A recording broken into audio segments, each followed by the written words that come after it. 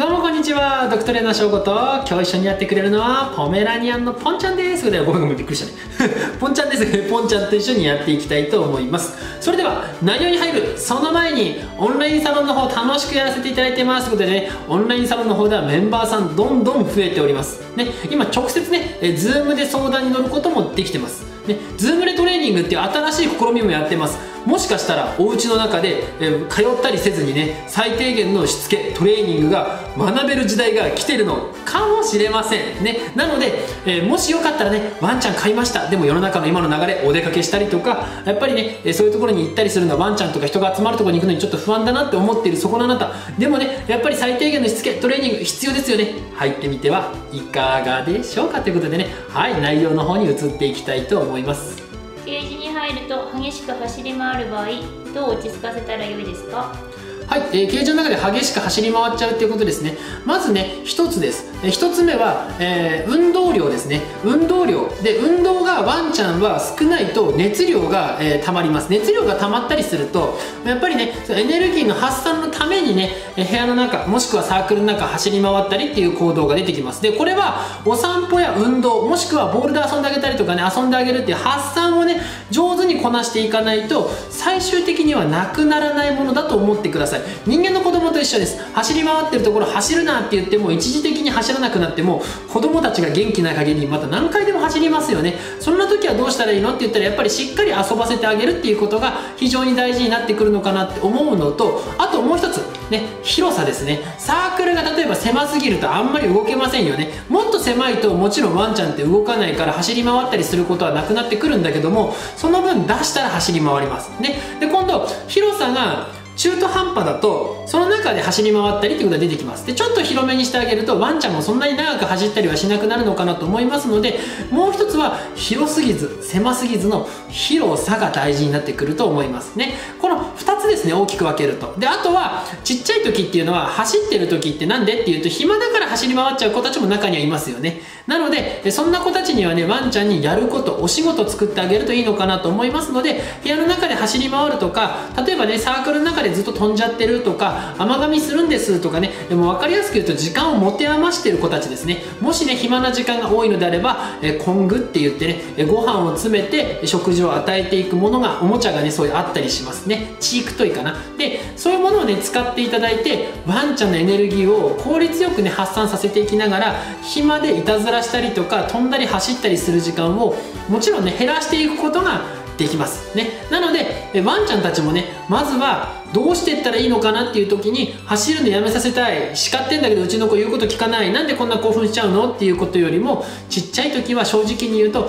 たくさん運動してあげて、あとはねコングなどで食事を取らせていってあげて、ワンちゃんにやることを作っていってあげて、室内の中でも外でも構わないですけど適度に遊んであげる。ボール遊びだったりとかフリスビーでもいいですけど、なんかねそういうね、お互いにできる遊び持ってこいみたいなのとかねやれたりするとワンちゃんもね次第に落ち着いていくのかなと思いますので、一方的にねどうしてもね人からの目線になっちゃうと走るのやめろとかねこういうことしちゃいけませんとかダメっていう教え方になっちゃう気持ちは非常にわかるんですけども、やっぱりねワンちゃんたちもいいよ走るのやめてもいいけど走るのやめる前に最低限このぐらいやってねなんていうのがねあったりします。なのでぜひねワンちゃんを一方的に叱るだけじゃなくてね、やっぱりやることを作っていってあげたりとかするだけでもいたずらは減っていくし、サークルの広さですね、そこもねワンちゃんが快適に過ごせる広さにしていってあげると違ってくるのかなと思いますので、ぜひね全体的な見直しをしていただけたらいいんじゃないのかなと思います。はい、というわけでねワンちゃんと一緒に暮らすこの先ね十何年ってありますよね。今ねちゃんと見直してあげないと先々ねやっぱり何か起きちゃってからね見直すっていうのはね非常に大変なのかなと思いますので、ぜひね今のうちにお互いにねこの先何年もね暮らしていくのにこれで本当に負担がないかなっていうのをね再確認してみてはいかがでしょうか。はい、ではね雑談の方始めていきたいと思います。で今日の雑談は何を話すかっていうと、コングにビビっちゃってコングをやってくれません、他になんかいいものってありますかとか、今後全くやりませんでこれでも、使えるようにってなりますかっていう質問が最近多いので、それについてねちょっとね答えていこうかなと思うんですけども、今後ですね、今後は教え方っていうのは実はあります。で、あとはワンちゃんによってやっぱりね、最初からやってくれること、あと初めにね、その中に食べ物が入ってるっていうのを認識がやっぱりなかなか難しいこと、入ってるのは分かってるんだけどどうしたらいいか分かんない子たちがいるので、最初にねちょっとね説明だけしちゃいます。で、コングっていうのはまずねどういうものかっていうと、初めての方もいると思うんですけど、まあチョココロネみたいなね、こうなんかゴムのダンダンダンってしてるようなね、そういう形のやつで、まあ赤とかね、青とか、あとは黒とかね色があります。で、自分が見たことあるやつだと、まずね、ブルー、青ですね。青とか、あとはピンク。ね。青とかピンクはパピー用って言って少し柔らかめにできてます。なので気をつけないと歯が結構ね、尖ってる時期だったりとか、あとは、噛む力が強い犬種の子たちの場合、食いちぎっちゃったりすることがあるので、そこだけで注意してください。で、もう一つ赤いコング。これがまあ一般的にね、皆さんに使ってもらうためには、まあ一番いいかなと思う成犬用のコングってやつですね。で、これが多分ね、一番ね、まあ普通っていうか皆さんが持ってる見たことのあるメジャーなやつだと思います。で、その次に黒いやつ。ね、ブラックコング。で、黒いやつは、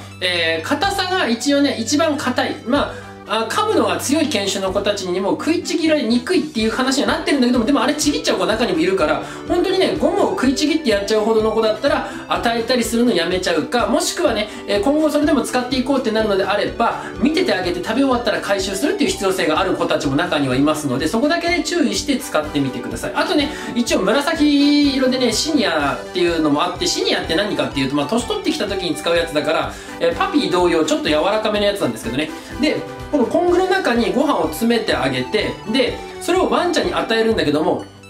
一切やりません。どうしたらいいですかってことなんですけども、まずね、一切やらないとか怖がっちゃう子たちの場合は、最初は本当に最初は人が出しちゃっていいです。自分たちが中にふやかしたご飯を入れてあげて、手でコロコロってやって自分たちが転がして出してあげるね。でそれで簡単に出てくるんだって分かってきて、自分で興味が出てきて鼻を突っ込んだりとかして食べ始めたらでも全然構いません。最初で怖がっちゃって一向に手で出ないんだったら、もう最初はふやかしたご飯をコングの中にもうポンポンポンポンってこう簡単にコロコロってやったらもうパラパラって出ちゃうぐらいすごい簡単に中に詰めてあげて、人が転がして出してあげても構いません。で中に食べ物があるっていうのは分かってきて、で今度ね鼻で押したりとか、あとは自分で加えたりしてね、中にあるご飯を簡単に取り出して、本当に最初は10秒20秒で食べきっちゃうぐらい簡単に出てくる形で構いません。で食べるのが上手になってきたら徐々に中に詰めていって、途中からね、例えばおやつを入れてあげたりしながら簡単に出ないように意地悪したりとか、自分もね夏の時期だったらね、中に、本当にドッグフードふやかしたやつをぎゅうぎゅうに詰めちゃって、そのまま上手な子の場合冷凍して与えたりとかね、そういうこともしたりします。なのでコングっていうのはね、上手に、使っていただけるとワンちゃんの暇な時間を潰していったりとか、あとはね噛みたいっていう欲求を満たしてあげるのにも、まさかねテーブルとかね椅子とかね噛んでるのをこっちもぼーっと見てるわけにいかないので、ダメです、やめなさいやめなさいって言ったって、ワンちゃんもやめた後に暇だったらまた同じことしちゃうから、どうしたらいいのって言うとね、コングっていうのはやっぱり使っていただけると非常に便利じゃないのかなと思ってます。でコングに関してで言うと、あれで甘噛み治るっていう風に思ってる方も多いんですけども、甘噛みが治るっていうか、甘噛みが抜けるまでの時期をあれで使っていく、まあ人間の子供で言ったらおしゃぶりみたいな使い方ですね。なので何でも口に入れちゃう時期にはあれを使っていただいて、コングでね、どんどんそのいたずらを防止していく、つまりはやることを与えていくってことですね。でやっていっていただけるといいのかなと思いますので、上手に使っていただけたらいいんじゃないのかなと個人的には思ってます。はい、というわけでね、コングなんですけどやらない子たちたまにいます。でご飯あげた後にコングをあげようとしちゃうと、一回お腹いっぱいになってるとそこから頑張って食べるかっていうとやっぱ食べなくなるので、食事の用途でコングを与えてあげるっていうことと、あとですね、最初本当にできない子の場合は自分たちが転がして出してあげるっていうので見せてあげたりとか、あとは何回か自分たちで手伝ってあげてやってあげて自信つけさせてあげると、もう本当にね9割以上の子、本当にね全ての子ができるって言っても自分はいいと思ってますね。なので本当にねちょっとずつ根気強く教えていってあげれば必ずできるようになると思いますので、ご飯を食べないっていうワンちゃんだったらできるかどうかわかんないですけど、食べないっていうワンちゃんって変な話生きていけないからまずいないと思うんですよね。ご飯食べるんだったらほぼほぼできますので、ぜひね気長にちょっとずつ、もう覚えてくれればこっち側は楽ですから教えてみてはいかがでしょうか。